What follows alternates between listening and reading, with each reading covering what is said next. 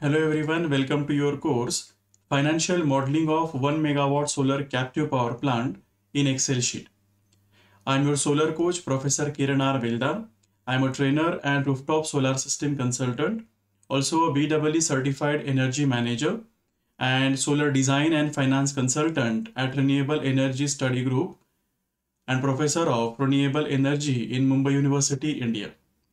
In this course, we're going to be talk about how we can just develop the financial modeling for the financial analysis and feasibility analysis for the captive consumer who wants to install the solar power plant at their rooftop area. So one by one in this course, we're going to be talk about 1 megawatt of the captive solar power plant.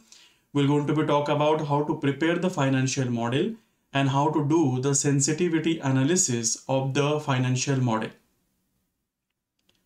So here we're going to be talk about some important parameters like formulation of initial parameters. So what are the different parameters are required before we actually start the Excel sheet? Like some operating parameters are required, electricity grid tariffs charges are required, depreciation percentage are required. So like that, before we formulate the Excel sheet, what kind of a basic information is required, that we're going to be collect and learn about it. We're going to be see the loan repayment schedule. So whenever any customer is taking the loan from the bank, how he'll going to pay the loan in the corresponding schedule, that also we're going to be talk how to prepare that sheet also. We're going to be talk about profit and loss account statement. Due to the installation of solar power plant, how much amount of revenue has been generated, what are the different kinds of expenses are been available. So everything will going to be make a profit before tax and profit after tax. We're going to be talk about more in detail how to calculate the taxable income and the tax calculation based on the corporate tax percentage. Also, we're going to be talk about the cash flow analysis. What is the exact cash in the system, exact cash out in the system, and overall how we are just calculating the net cash flow at the end.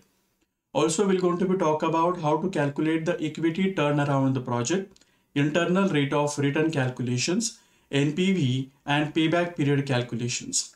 And finally, we're going to be talk about the financial snapshot, how we can show this overall calculation for the customer presentation and what kind of a graphical representation will be required to be shown in the financial report. Also, we're going to be talk about the sensitivity analysis of the feed-in tariff charges.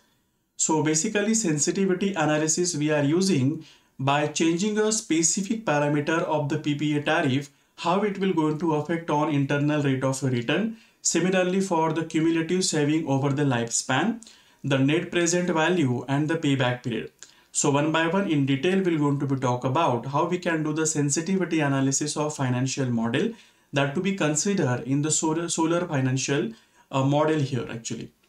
So I welcome to this course. You can join the course now.